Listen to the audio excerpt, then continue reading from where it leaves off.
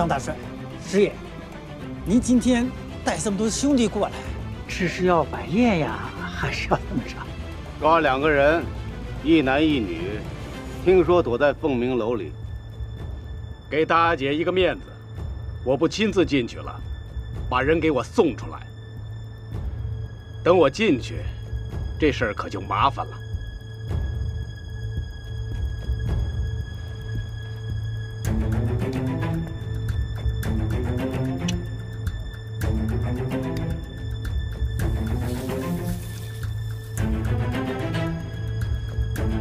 一支烟的功夫，哎，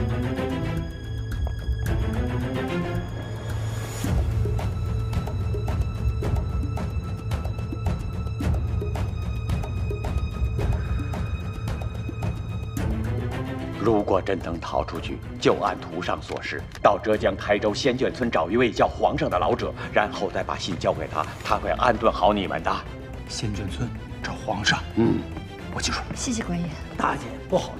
那张万林说：“给我们一支烟的功夫，再不交人，他就自己进来送人了。”行，出去吧。花梅和全朗还没回来，还没有呢。等他们怕是来不及了。要不咱们自己冲出去吧，不要牵连别人了。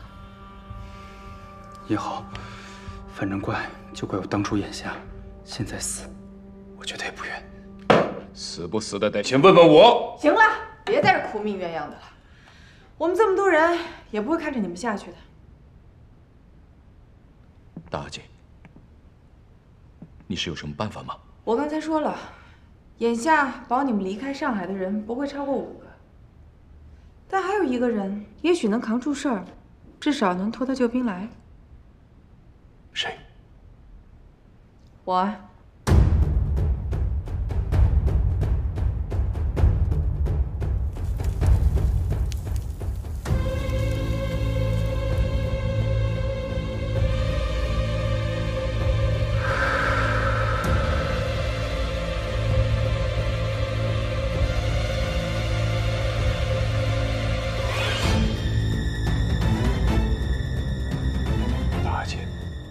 这都什么时候了，你就别卖关子了。我卖关子，你是觉得我没这个本事吗？大哥，大阿姐说能帮，当然一定能帮啊。还是你这个兄弟比较灵光。我帮你可以，但是我有一个条件。大阿姐，你说吧，什么条件？你们所有人都得作证，除非沈达你愿意娶我，要不然一切免谈。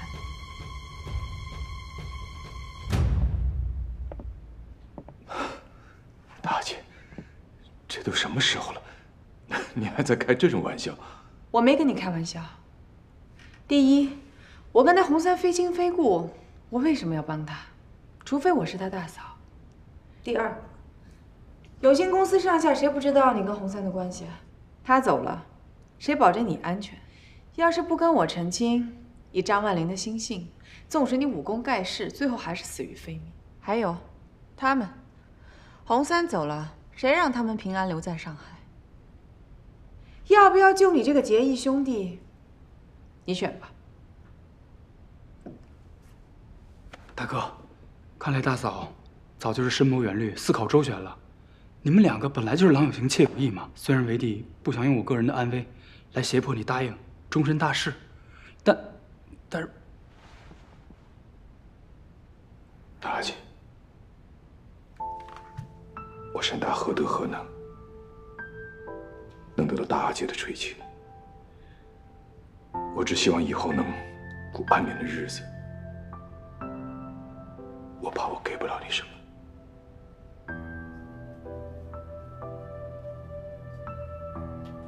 完事你就不用操心了。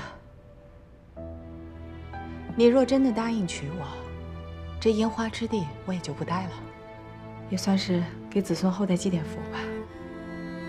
从今往后，我们夫妻俩好好经营这酒楼，哥。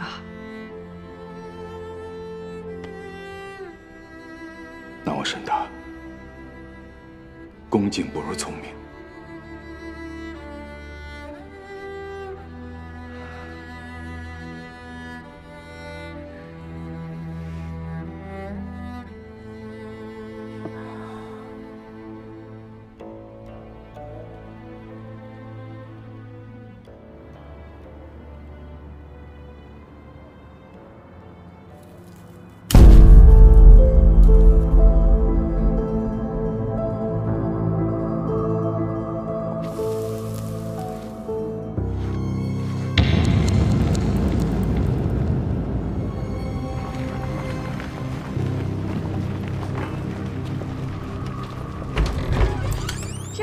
大帅。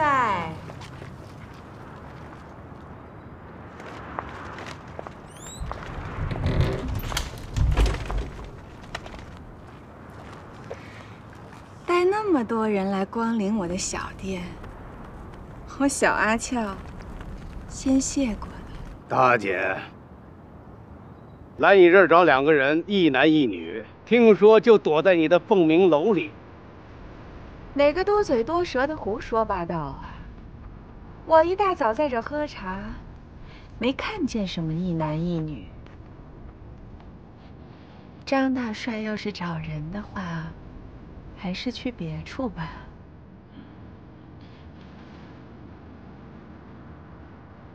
好，那我不找人。弟兄们进去喝杯茶。对不住了，今天我凤鸣楼提前打烊，不接客了。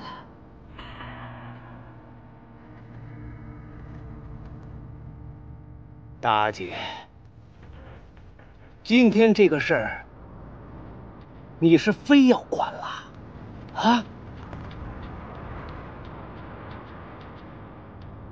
我要说是。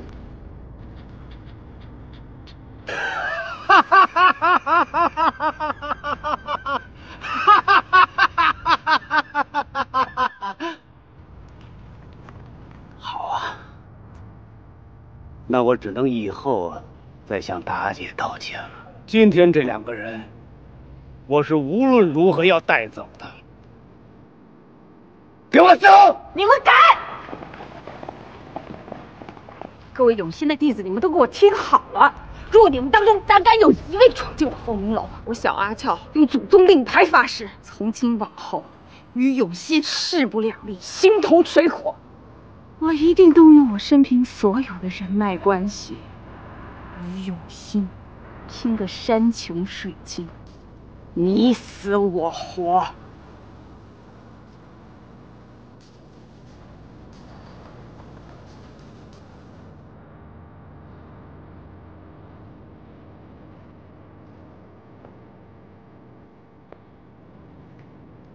小阿俏不可怕，但她和四妹身后有督军、师长，还有那些广东人。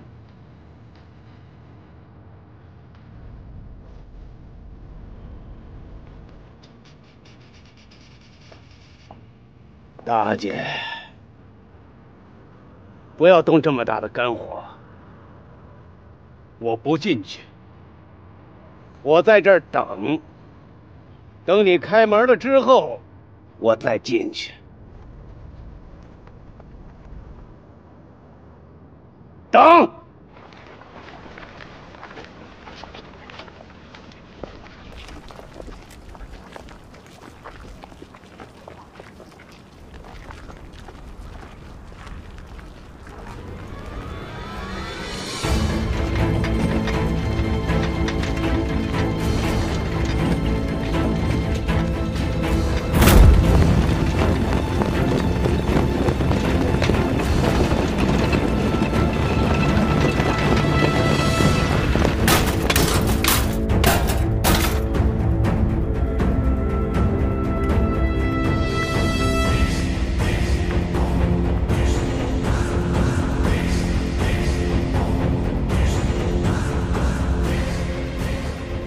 这父兄，我这大门就麻烦你给看好了，我要进去，方便方便。大小姐放心，有我们车不会在，这扇大门没那么好闯的。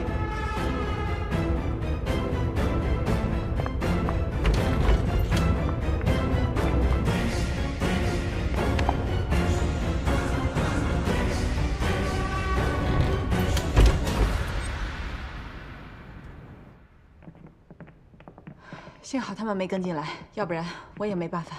大嫂，这次真的要好好谢谢你了。我保得了你一时，保不了一世。一会儿花妹回来，赶紧收拾东西走吧。你说你们，让我说你们什么好？这里边有钱和衣服，你们都拿着。我知道你们这一走，就是亡命天涯，要照顾好自己。美人，是我不好，还是没能让你过上好日子。什么好日子？你们只要好好活着，就是最大的尽孝了。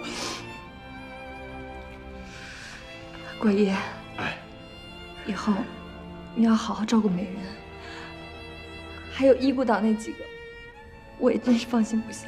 你就放心吧，我会照顾好他们的。等你们安顿下来，我去看你们啊。我这有点银票，拿去路上用吧。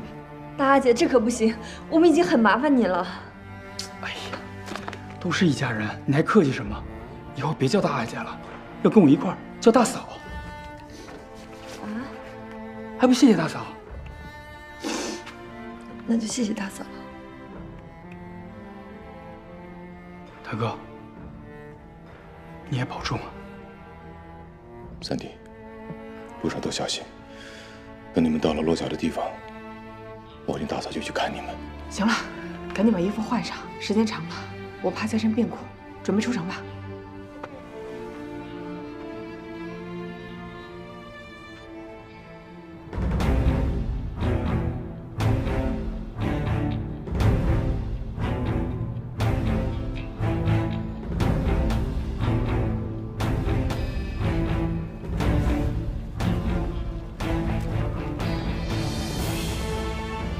谁？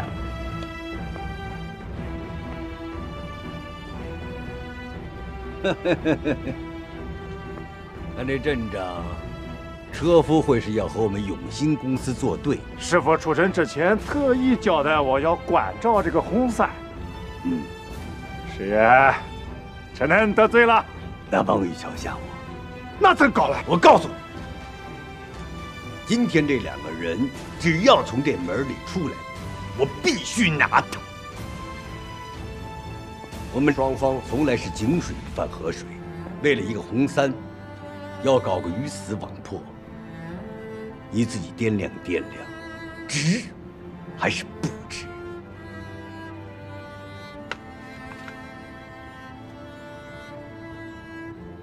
师爷，今天这两个人真是要走出凤鸣楼的大门，我们还真就要管。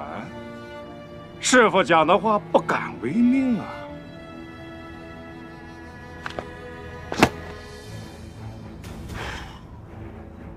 师傅走了，汪玉桥一走，斧头帮的精英都跟他南下了，剩下的走的走，散的散，还有不少投在了我们的门下。现在，你们不是我们的对手，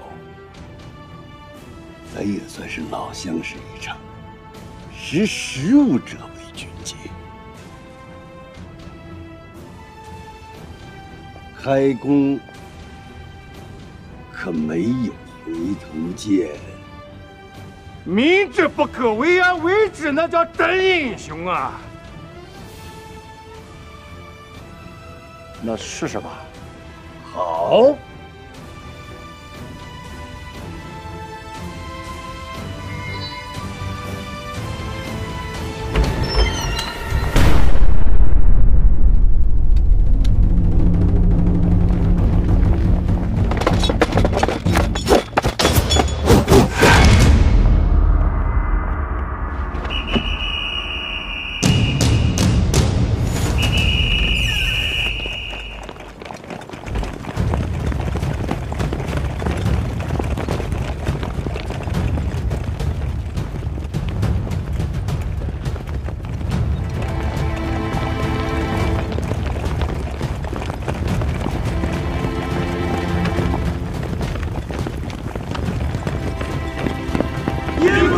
全体巡捕，送洪三探长出城。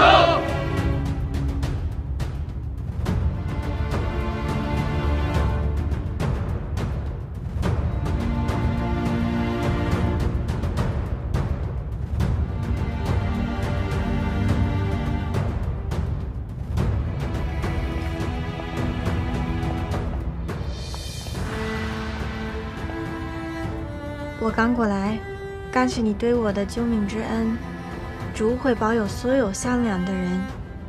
红伞先生，我送你走。